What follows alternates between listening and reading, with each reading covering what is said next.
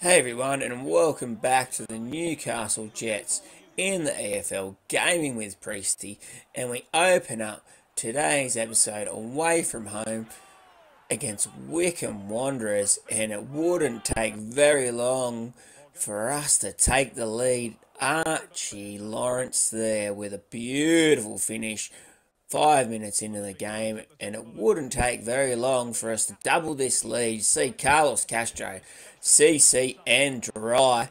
Beautiful run. No defender wants to close him down, and what a finish on the left peg by the Chilean. Celebration to boot. And I'll tell you what, we've had a bit of a rough start to the season, as you see here.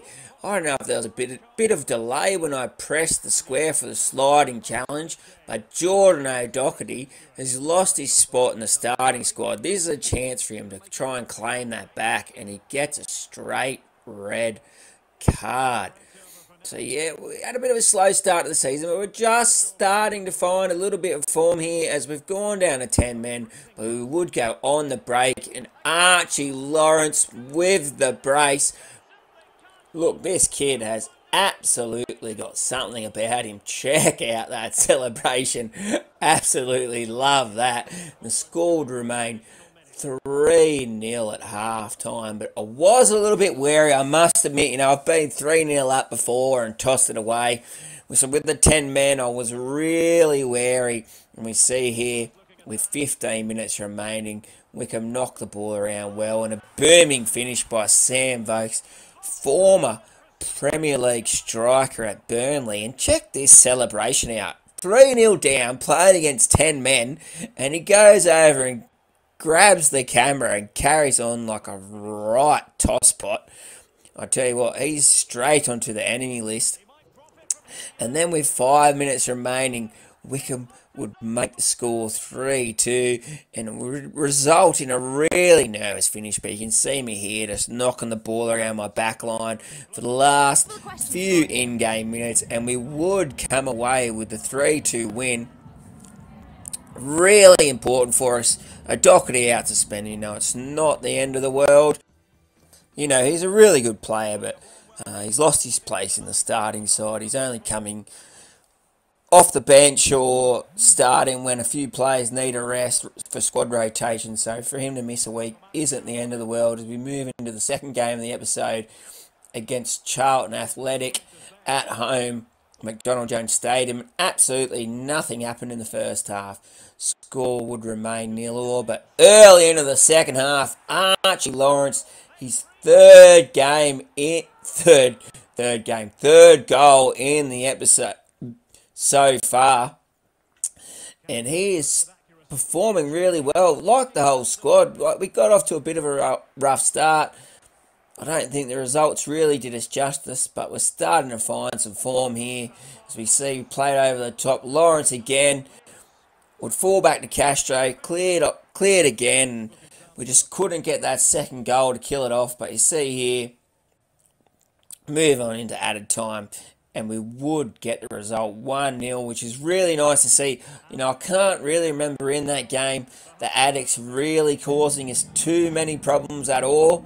So I think, for our defensive system, for Jacko in goals, really good result, 1-0, grounded out. Maybe we should have scored more, but that's football.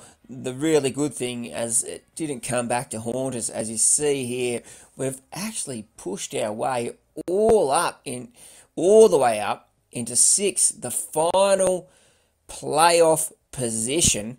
And this is actually one thing I didn't really do last year. So in League 2, it's 3 clubs get automatic promotion, your first 3. Then there's a playoff between 4th, 5th, 6th and 7th. And in League 1, it's only 2 teams get automatic promotion, so 1st and 2nd, and then there's a playoff between 3rd, 4th, 5th and 6th. As you see, we move into our next game against Cheltenham Town.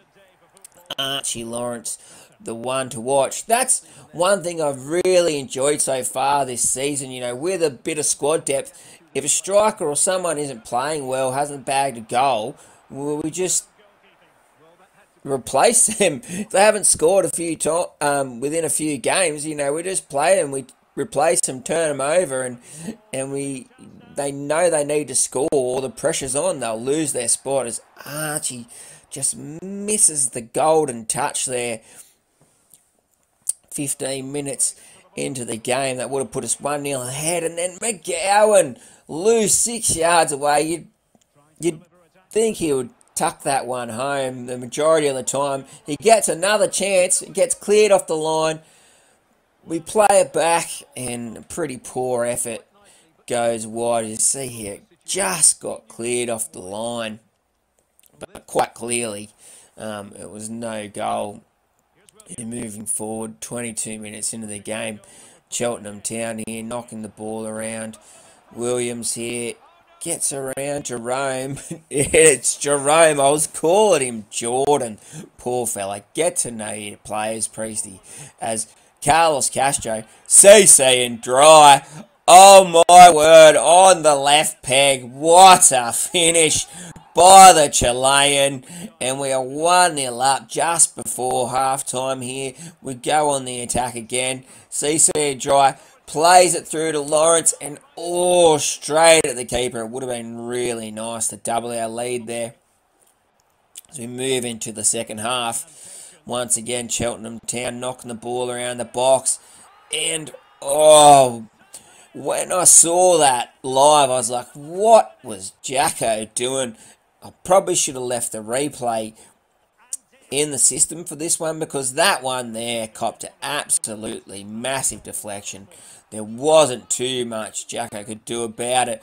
But with 20 minutes remaining, Olsen, the super Swede, after some nice lead-up play, would score what eventually would be the winning goal. And I got to admit, I thought as I sweated that across the face of goal that I'd stuffed it up. We would have one last chance.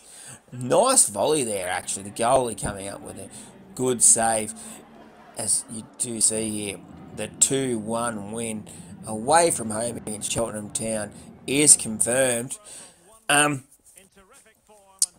We've actually gone on a nice run here as we move forward to the biggest game of the playthrough so far, the round of 16 in the Carabao Cup, away from home at Old Trafford against Manchester United. And have a go at the squad they've picked there.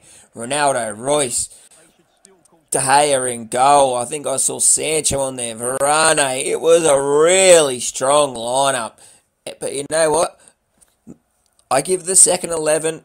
I said it earlier that our second 11 would play the Carabao Cup, because I didn't think, it's not a winnable trophy. So we'll just give them a crack each week. Hopefully we'll get a game against a big team later on in the season. And Dane Ingham, what a goal, right in front of the Manchester United fans there, up on the fence. What a celebration. I was absolutely floating on air, and then when we doubled the lead, I was starting to dream big, and anyone watching this would be like, as if the Jets here could beat Manchester United. And you know what, in real life, that is absolutely true, as you see Ronaldo there. What a finish. Hits us with the full-blown celebration. And I tell you what, I wasn't happy about that, mate. Honestly. Who does he think he is? But in game, I'd almost prefer to play against a big club, because you play in League 1 and they drop 9 defenders, 10 defenders behind the ball. It's so hard to break the teams down. But when you're playing against a team that's supposed to beat you, it's just a lot easier. In my humble opinion, you see Marco Reus there. What a goal. I know I made a bit of fun about Manchester United signing him in the January transfer window last season. He runs over to Ollie and says, I'd have saved your job. I don't think anyone can save Ollie's job after what happened to them on the weekend against Liverpool. As you see here, and I thought that was our chance. That was our chance there to win it. Manchester United would go down the other end and find the winner, or would lose in a penalty shootout. And you see here, knocking the ball well, but the last chance would fall to the Jets. Wouldn't you know it? Cantarossi on the left peg from outside the box. Thomas, eat your words. Manchester United, eat your words. Ole Gunnar Solskjaer, eat your words. The boys from Newcastle have just knocked the Red Devils out of the Carabao Cup, and I gotta tell you, those finesse shots are still just absolutely ridiculous. I thought they were supposed to patch them, but anyway, we'll take the result, knocking the Red Devils out of the Carabao Cup. Hope you guys enjoyed it. See you next time.